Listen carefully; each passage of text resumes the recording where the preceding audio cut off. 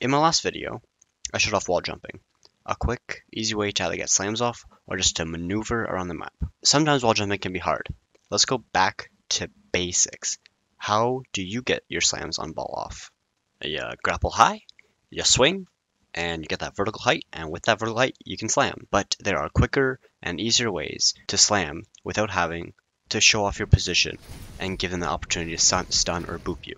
We call these the Toronto kick and the tightrope. Now I'm going to show how to do the Toronto flip. So if you're just grappling with no momentum and press S, you will get enough height to slam. It will take a while, but eventually you'll get there. So now if you go with your momentum, you will get enough height right away to be able to slam. So you just S, jump. You don't have, sometimes you can jump, you don't have to jump, but just S, grapple, slam. I also want to show you guys why it's called the Toronto kick. It comes after the owl team, Toronto Defiant, because that's the shape you make. You go boom, back.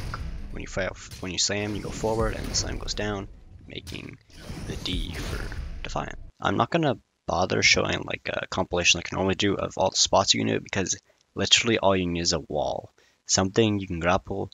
You can do this.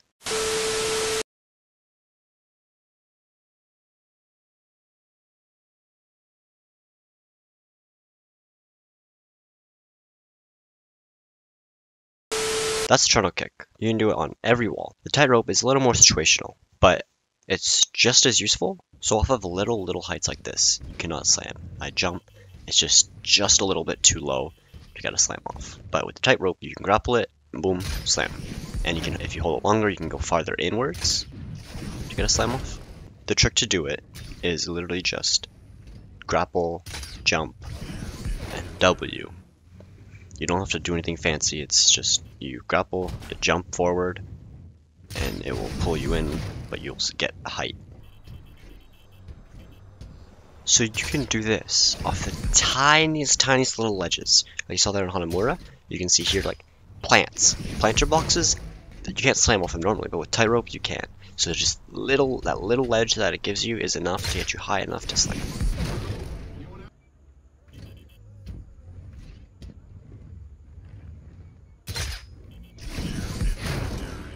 So when do you do what tech?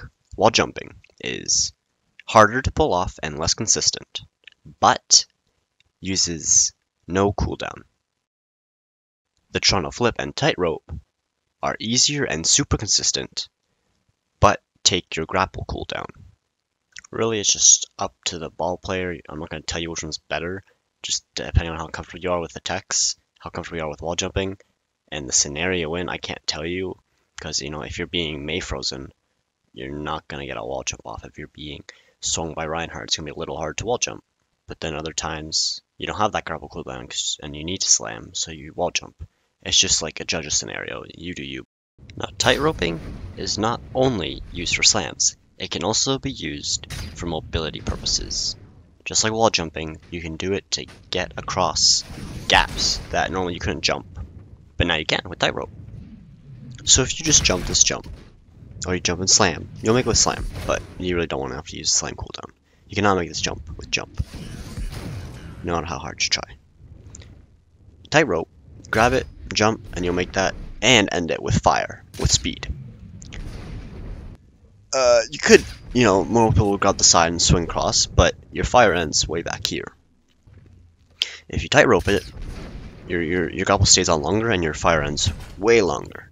All the way to point, as you can see here. So instead of there, you get here. So it can be better for mobility and for causing gaps. This is another good example. You can't make this jump without slamming, like just going straight. If you just do the regular fire, you can't make that without the slam because it's elevated. But with tightrope, you can, basically. Yeah.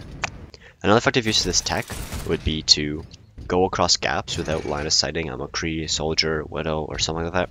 So you can get break the space between you two, get close to them for a slam, without having to take that damage. And now we'll show a few examples of the spots that this mobility is possible. I dream of my future, move on